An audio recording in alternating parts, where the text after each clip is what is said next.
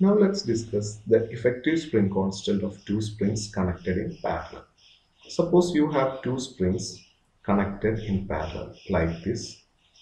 The spring 1 with the spring constant K1 connected to another spring with the spring constant K2 in parallel. Parallel means both the ends are connected to a common point. Here a common vertical rod. Now if you extend this spring, the combination of spring with a horizontal force, that is, both the springs will get stretched. Clear? That is, if you apply a force F in the horizontal direction. Clear?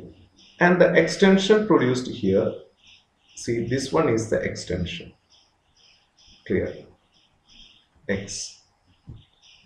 And the force on the first spring here, the force on the first spring will be F1 and the force on the second spring will be F2. First spring is having a spring constant K1 and the second spring a spring constant K2. Now we have total force F is equal to F1 plus F2 because the total F1 plus F2 will be the force applied. Clear?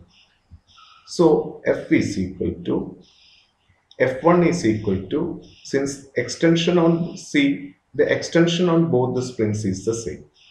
Clear? Because this rod remains straight. So F1 will be, if you apply Hooke's law, then F1 is equal to K1 times X. The extension produced is X. So K1 X plus in case of F2 it is K2 X. The extension remains the same. K2x, or you can write F is equal to X times K1 plus K2. Let's call that as equation number 2. Now if you replace this combination with a single string, let's say a K, P, or let's say effective spring constant in parallel Kp, and if you extend this spring with the same force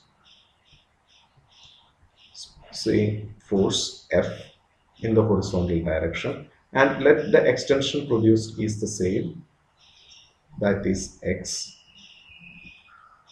So what you are basically doing is you are basically removing these two springs and replacing it with another spring having same effect. Clear? Both this spring is extending it to an extension of X. Here also you are doing the same.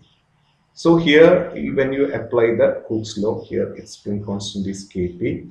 We have F is equal to Kp into extension is X. So the effect of these two springs is replaced by this single spring. Let's call that as equation number 3.